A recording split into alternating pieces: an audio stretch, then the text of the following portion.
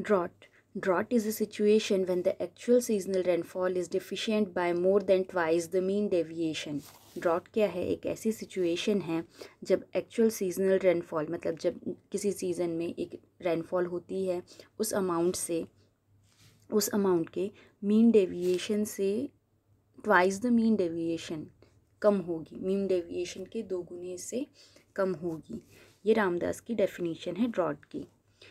अब meteorological drought क्या होती है? Meteorological drought it is a situation when there is 25% decrease in the average rainfall for a given period in a region, or as a situation occurring in any area in a year when annual rainfall is 75% or less than 75% of the normal.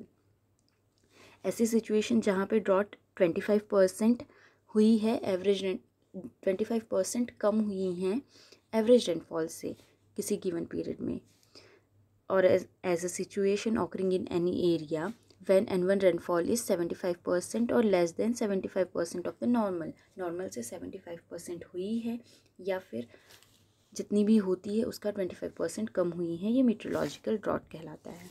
Atmospheric drought when relative humidity is low in atmosphere than normal। Atmosphere में जितनी भी relative humidity होती है normally उससे अगर कम है, लो in the atmosphere, इसे हम एटमॉस्फेरिक ड्रॉट कहेंगे।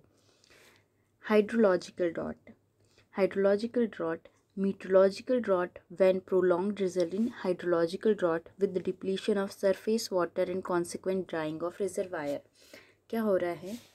मीटरोलॉजिकल ड्रॉट यदि बहुत दिन तक के चल रही है जिसके कारण सरफेस वाटर डिप्लीट हो रहा है या फिर रिजर्वायर्स ड्राई हो रहे हैं, ऐसे में इस ड्रॉट को हम हाइड्रोलॉजिकल ड्रॉट कहेंगे।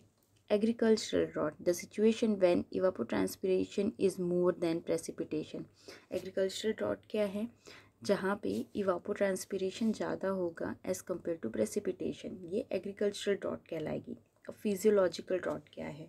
Physiological drought when plant unable to absorb sufficient water from soil due to increased salt concentration in the soil।